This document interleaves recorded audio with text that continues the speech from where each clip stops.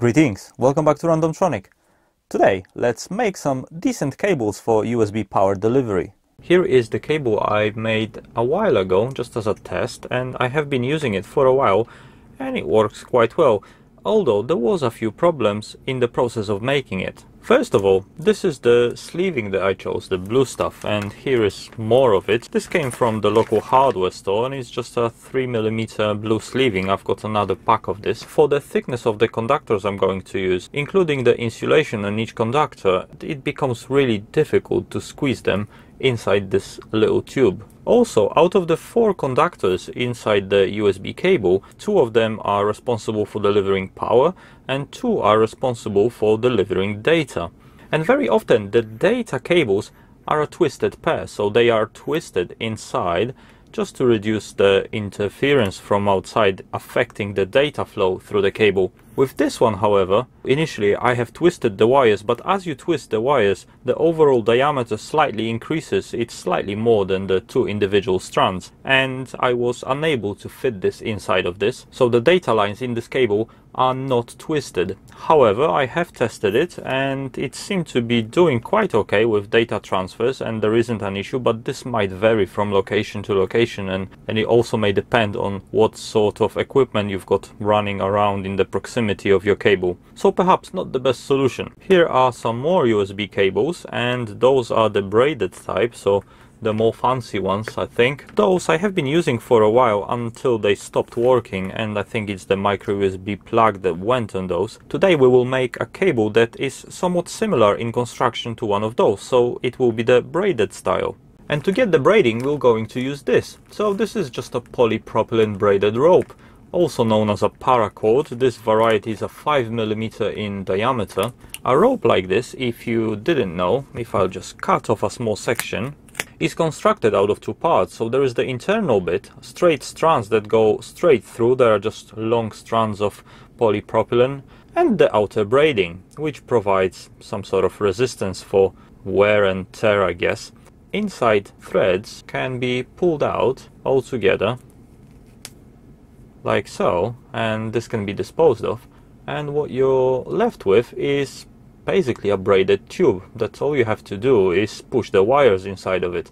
Another nice property of this is as you squeeze it, it becomes a little bit thicker, so it makes it easier, and as you pull it apart, as you stretch it, it tightens up on the conductor that will put inside. In its final form, it will be a nice compact cable. So I've cut off approximately 2 meters of this, and as you can see, the inside thread comes out quite easily. So it's a very easy process to obtain just the sleeve out of the rope. As far as the wire for the current lines, so for the power delivery, ground and plus 5 volts, I will be using this. This is commonly known as equipment wire. From the datasheet that I found, this appears to be 0.5 mm squared. Here is the part number for RS components 356-476. Those I will be using for ground and red one for 5 volts. And for the data lines, I'll be using this. This is significantly thinner compared to the other one. Here is it for comparison. So I'm just going to rip this apart and take 2 strands, whatever color it happens to be. As I've separated it out from the rest of the bunch, I've chose yellow and blue for the colors over here. It comes out with a slight twist, but I am going to help this wire to twist a little bit better with a help of a drill. That's about enough. You don't want it crazy twisted, but this is a good amount of twist in a wire. Last time I did that, I've discovered that the wire, as it enters the tubing, or in this case the braid, gets tangled quite easily. So I've made this little helper. It's just a piece of blind, and I've drilled 4 holes in it because I had 4 wires before. Today we will use only 3 because we've twisted 1 wire into a pair. Feeding it like this will make sure that the cable goes in the same orientation throughout the entire cable. To put the wire inside the braid, I'm going to use a little bit of electrical tape just to hold the wires together as one bunch and attach it to one piece of skewer stick. The front of it, which was very sharp, I've purposely cut off and made it nice and round so it doesn't catch on onto strands inside the braid. Cable prepared like this should be quite easily to fit inside the braid. One more thing, the braiding will quickly fall apart, basically untangle itself if we don't do anything to the end of it. So what I'm going to do is cut off a small bit just to make sure that I've got a nice clean edge. Let's melt the end of it a little bit just to prevent it from unwinding or untangling itself. So I'm just going to use the hot air gun. From what I tried before, this is plenty hot to give it a little bit of a melt. And we can start threading the wire in like so. With a little bit of wiggling it comes on quite easily. And here it is, out the other end. Let's cut those wires off so they're all equal. And let's strip a small, maybe about a centimeter of length of each wire. It's a little bit more than we need, but I'll show you why in a moment. Twist the wires nicely together. You can tell over here how much difference in the copper content it is in the both wires. I mean, this one is significantly bigger. As I twisted it, it comes up to 0.7 millimeter, and the thinner ones, that's the data ones, 0.3. I'm going to also need a small piece of a heat shrink tubing. I've got one piece over here that I'm going to cut in half. This is for the thinner wires, the data ones. Last time I did it, I've noticed when I try to solder it, the insulation on the cable just runs away from the heat, just melts away completely. And that's not good. But I think we can avoid that by putting a little bit of heat shrink on top of the original insulation, and this way the wire will stay insulated for the precise length. And with wires prepared like this, I'm going to apply some flux onto all the wires. Let's see if the insulation runs away from the heat. No, this works quite well. I haven't tried it before, but this seems to do the trick. And let's cut all of those to length. It's much easier to tin a longer piece of wire and then cut them. This way you get a much nicer finish, like this. We won't need much for the micro USB connector, which I'm going to be soldering on first. And here is the micro USB plug. And as you can see, there are 5 pins inside. If you don't see, trust me, there are 5. And as you can see, there are 5 connectors, 3 on the top and 2 on the back. When trying to determine what to solder to what, just be careful, because I have seen plugs that are manufactured this way, so with the rounded bit to the top, but there are only 2 pins on top and 3 on the bottom, opposite to what's on this one. The safe bet is to look at the pin in this orientation, and then you know that the pins go from 1 to 5 from left to right. So this will be 1, then 2 is on the back, 3, 4 and 5 at the very end. And what those pins are, one is the plus 5 volts, then there is data minus, data plus, so D minus, D plus. In case of our micro USB, the 4th one is the ID pin for USB on the go. We can ignore that and leave that unconnected. And the 5th one here is the ground. So in case of this connector, we're going to need all the 3 pins on this side, tin the pads to make sure the soldering goes nice and easy. What I'm aiming for is something exactly like here, where there is a nice little blob of solder on each pad. I almost forgot to put a little bit of heat shrink over the entire cable. And now in theory, with the tinned wire and the tinned pad, all we have to do is place them together, heat them up a little bit, and they should soon too become one. And here it is soldered up, a little bit butchered over here. I've looked too long on the camera rather than at what I'm doing, but that's okay. That will still work just fine. And after pushing the braided sleeve all the way up to the connector, we can put on the heat shrink like so and shrink it up. And this entire assembly should fit nicely inside the case. The black part, as you can see, has got little locator pins on each side, and those should fit inside the groove over here. I'm not entirely sure which one, because you could put it, I guess, in either of them. There are 2 sets, and with one of them it sticks out a little bit further. I'll put it in the front one. Maybe that will be useful with some hard to access connectors. Now the other side of the casing. There we go, that's one end of the cable finished. And for the other end, here is the plug I've got. One I've decided to use with this kind of connector thing. The pinout on this one, where you have the plastic former on the bottom, the numbers of the connectors go 1, 2, 3 and 4 from right to left. Just like in the micro USB one, that will be 5 volts, D minus, D plus and ground. There is no fifth pin in here because USB host detection is done slightly differently on this. This is always a host. So again, a little bit of light flux, and let's put some solder onto the pads. So now we want to stretch out the sleeving, the braiding, as much as we can to make sure it grips nicely onto the cable. But yeah, it seems like it's going to exceed the length of the cable. I'm going to cut a small section off. And when it's the right length, I can melt it a little bit to prevent the cable becoming a mess. When this is all nicely stretched, the cable has got a little bit of stiffness to it. That's what you call an anti-tangling cable.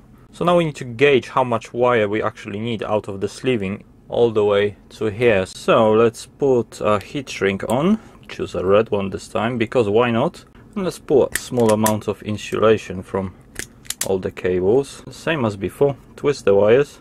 We will put some heat shrink on the data cables to prevent it from melting away from soldering. Like this. And again, same as before, let's thin the wires, trim the ends a little bit. And now the socket. So remembering that this is 1, 2, 3, 4 plus D minus, D plus and ground.